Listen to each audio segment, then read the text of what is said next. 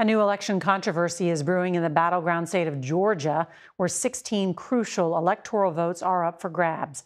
CBS's Scott MacFarlane has our Democracy Watch investigation.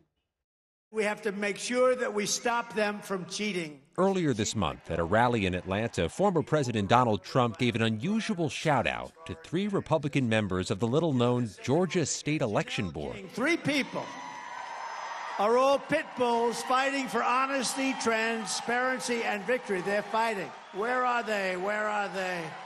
Thank you. Those 3 have now triggered an uproar after changing the rules for how the state could certify votes in the 2024 election.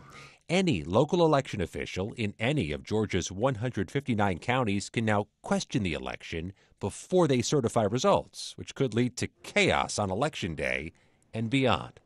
Cobb County Republican Party leader Sally Grubbs helped champion the new rules. Some of the pushback is these rules are fixing a problem that doesn't exist. There's a lot of human error that can happen. Grubbs and her allies believe these rules are necessary to address election fraud, even though those claims were proven false in 2020.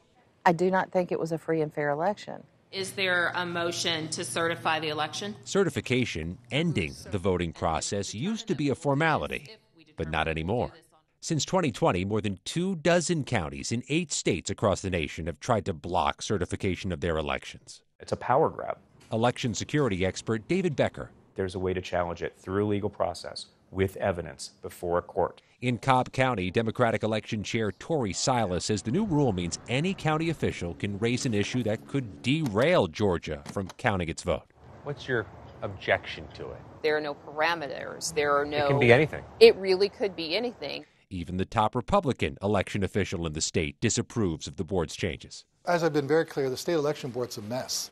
With early voting in this critical battleground state just 6 weeks away. Scott MacFarlane, CBS News, Atlanta.